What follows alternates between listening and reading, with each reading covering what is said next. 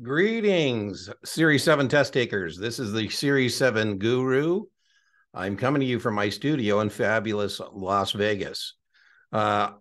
Recently, last week or so, there's been a lot of people who are getting hung up on short accounts. So I thought I'd do a little carve out for you on just short margin accounts. So that's what we're going to be doing in this lecture. I would refer you to 3 other margin lectures. I have a full-blown lecture called Don't Overdose on Margin. Again, don't overdose on margin. There's only 3 or 4 questions on the exam. Unfortunately, we don't know which 3 or 4, so well. I have one on the $2,000 stupid but testable for a new account. I've got a carve out, a little smaller lecture on market value and maintenance, and this will be our 4th lecture. I also cover short accounts in a lecture on bearish transactions. That's a whole hour on just all the various bearish things you can do, including selling short the stock. All right, so let's get a whiteboard and let's knock this one out.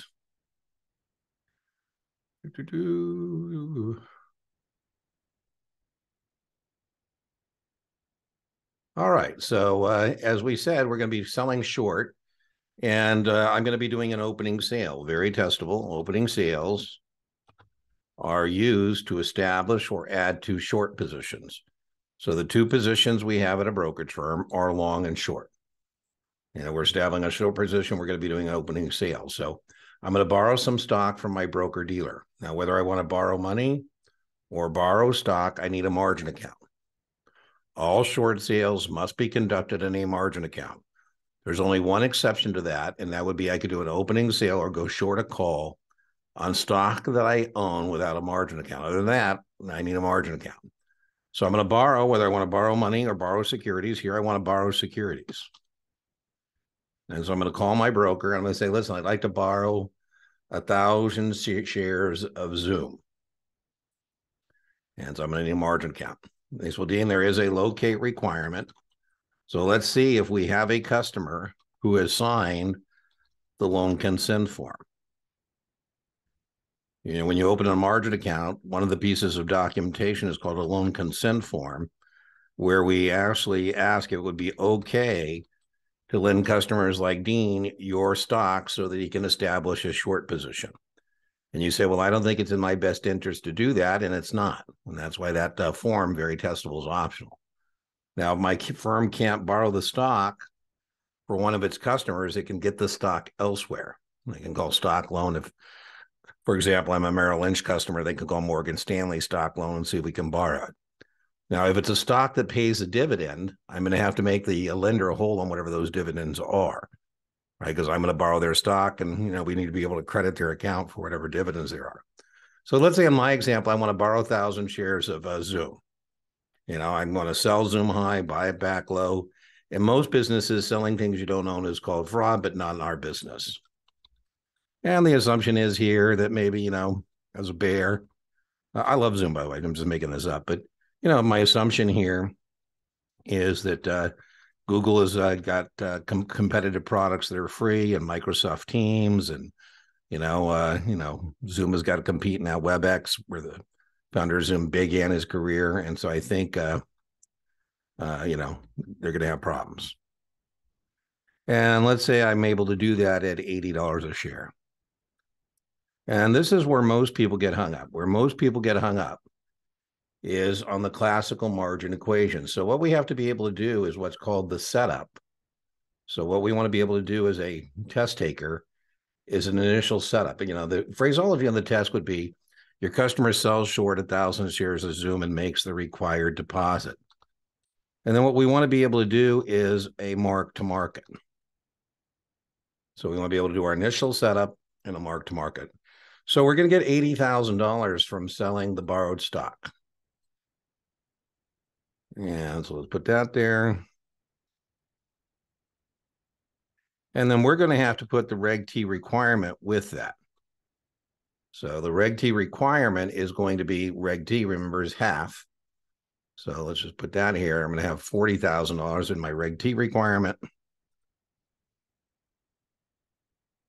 Half of that. That's what I initially got to be risk at for of the market value. And so the classical short equation, which I would know, is the credit register. As I said, this is where most people get hung up. Where did that come from, the credit register? So there's $120,000 in cash in my account, 40 grand from selling the stock I didn't own, plus the 40,000 I had to put with it. And so initially what I'm going to have is 120,000 in what we call the credit register. Again, that's the $80,000 from selling the borrowed stock, plus the 40,000 I had to put with it. That's where most people get hung up. And I owe securities presently valued at $80,000. So in a long account, what you owe is money. In a short account, what you owe are securities. And so this is called the classical margin equation short. Classical meaning you need to know it. So there's the classical margin account long market value minus debit equals equity. And there's the classical margin equation short, which is credit register minus short market value equals equity. There's a classical balance sheet equation, assets minus liabilities equals net worth. And so we definitely want to be able to do the classical margin equation, because if we can't do the classical margin equation, we can't set this up. Because after we set it up, then we're going to have to do what's called a mark to market. So first major thing we want to make sure we can do is this, this classical margin equation, which is credit register minus short market value equals equity. So that's pretty important in terms of how this goes. Now, what we're going to do next is a mark to market. As you can see right here, as it stands right now, we are perfectly balanced. How often is people perfectly balanced? Usually like on day one. And then they'll say, on the test phraseology would become something like this. Your client sells short 1,000 shares of XYZ at 80 and makes the required deposit. Several days later, then they do what I call a time clock question. Now, you might be sending out negative vibes and say, Dean, well, what if this doesn't go down? What if the Zoom goes up? I said, well, that'll be really bad, because there's a finite supply of Zoom stock and potential infinite demand. And so we should definitely recognize that selling short subjects our client to unlimited risk. We do have two risk mitigation strategies. One thing we might want to do is enter a buy stop, to stop the loss. Another thing we might want to do is buy a protective call to mitigate the risk. If we buy the protective call, by the way, we would no longer have unlimited risk. So that would be something we could do as risk mitigation strategies. In fact, let's just put that. Strategies for short stock positions. I've got separate lectures on that. That's not what we're going to be doing today. You say, well, Dean, how far up, or how far up could it go before I would have a problem? And I say, well, at all times, you got to have 30% of the market value as maintenance. The house requirement can always be more stringent. It just can't be more lenient. And so that is minimum maintenance on a short position, 30% of the market value. I'll get out my calculator here because I'm terrible at arithmetic. And so 30% of that, 80,000. Now remember, the 80,000 now, the market value is on that second line, is 24,000 is minimum maintenance. And right now, that's not a problem. And you say, well, Dean, I didn't ask you what is minimum maintenance. Be careful what you're being asked on the test. RTFQ, read the full question. Remember, the customer says, Dean, I didn't ask you what is minimum maintenance. I said, how far up could the account go before there would be a problem? And I said, well, gee, why are you sending out negative energy like that? I said, well, we have a formula to determine market value at maintenance. And so maybe this would be helpful about where to put in our buy stop or where to put the strike price of our call contract. And the way we calculate market value at maintenance is we take the credit register and we divide by 1.3, and that equals market value at maintenance.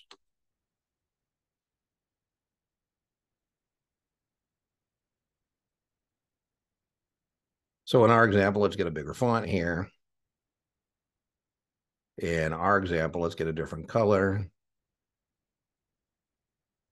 And boom, there's our market value at maintenance formula.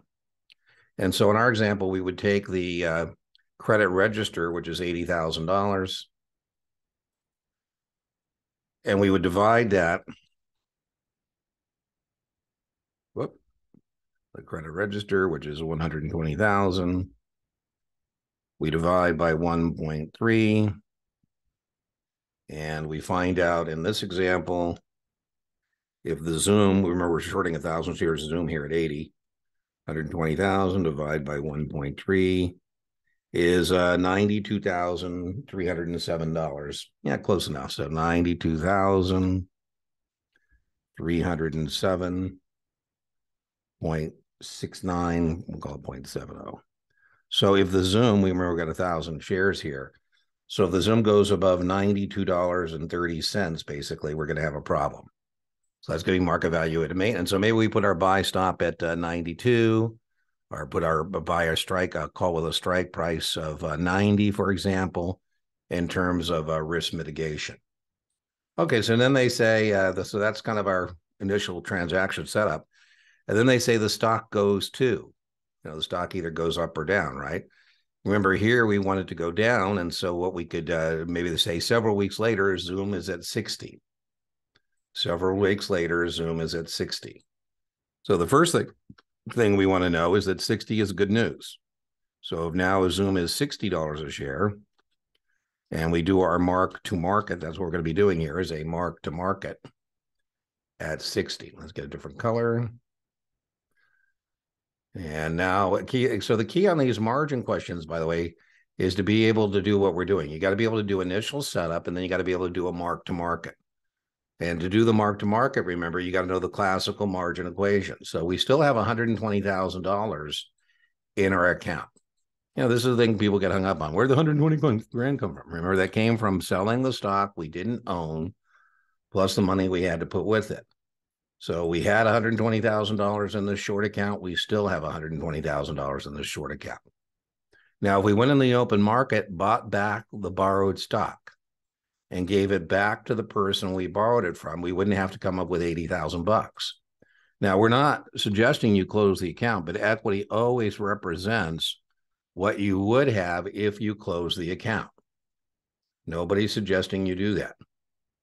And what we're interested in, again, is being able to do the mark, right? So now we got our mark. And if you decided to close this out today, nobody's suggesting you do that. But if you did, you would have $60,000 in equity.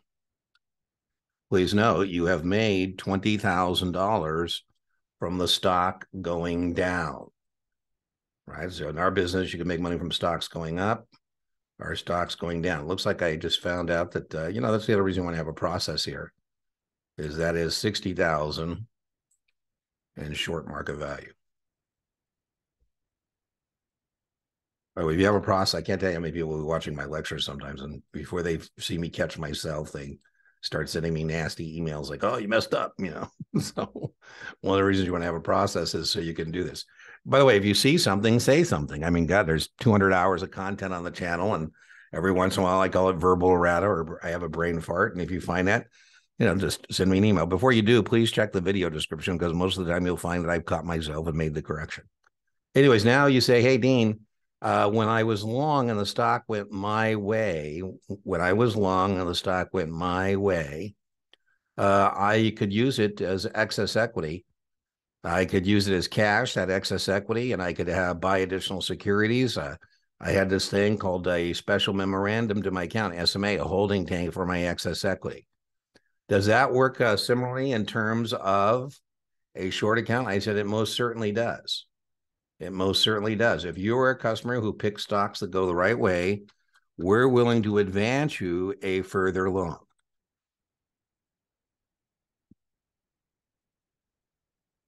So that's why we got to be able to do the classical margin equation and then do the mark. So now where most people get hung up, I'm not so sure I should tell you where most people get hung up. But where most people get hung up is this, mark here, not realizing that what we're looking at here is the second line, right? This is what we're using to do the mark. By the way, the same in a long account is just now it shows up as the second ledger line. So now we're going to compare that to Reg T, and Reg T of that is $30,000. So that is the Reg T requirement. You know, what Reg T says is you have to be at risk for at least half, and right here you're at risk for 60, and Reg T sees 30. So you have $30,000 in excess equity. You have $30,000 in excess equity. You know, for test purposes, I don't think you would have any problem if you thought of excess equity and SMA as one of the same. They're not actually, but you know, for test purposes, I don't think that would cause you a problem. So I say, hey, listen, as it stands today, let me get a different color here. You have $30,000 in excess equity. And you say, Dean, do I have to do something today? Now, if I told you you had to use this today or you'd lose access to it, you might use it in a way that's not in your best interest. So I say, no, you don't have to use the $30,000 today. So today you could have that as cash, or you could use it to increase the position. You know, in the long position, remember, you could buy more, and here you can sell more. As I said, I don't think for test purposes, again, all test prep vendors go way overboard on short accounts, way overboard. And I don't think you would be at risk if you thought of this as excess equity and SMA as one of the same. In other words, if you wanted to, I think you could do this and not put yourself at risk. However, that's not actually true. You know, what I do if you don't use this today, either as cash or to buy additional securities, I make a special memorandum to your account that on today you had 30,000 in excess, and 2 times that is your selling power.